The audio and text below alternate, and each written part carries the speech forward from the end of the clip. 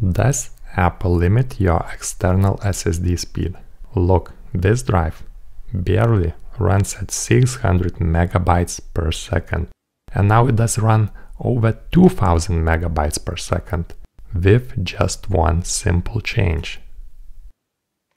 So I have bought this crucial 4TB SSD recently, and I'm going to put this drive to an external USB Type-C enclosure, and I will plug it to my MacBook Air.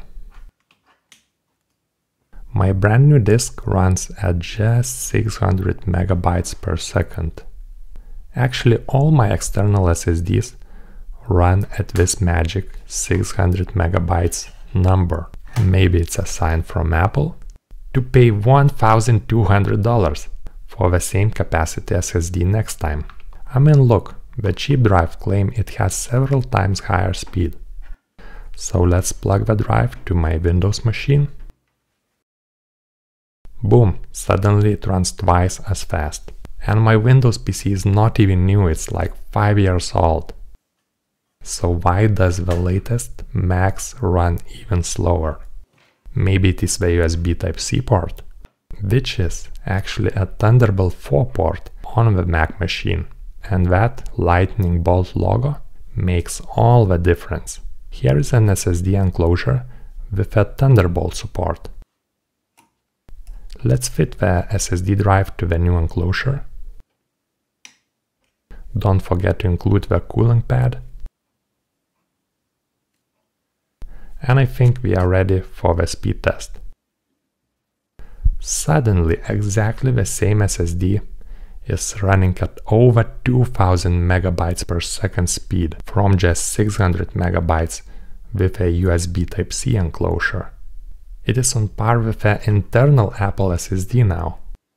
Same story with my M1 Mac Mini, though it is just 900 megabytes per second in Windows, because my old PC does not support Thunderbolt.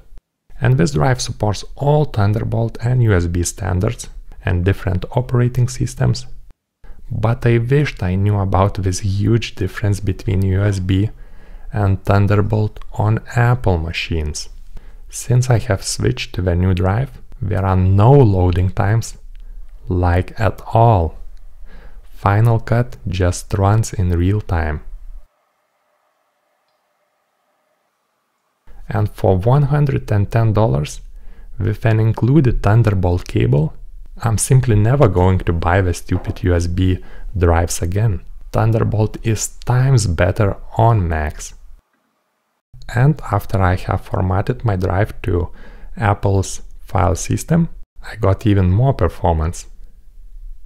This is simply no-brainer, and I repeat, I wished I knew about this earlier. So I will leave the product link in the video description if you want to get one for yourself.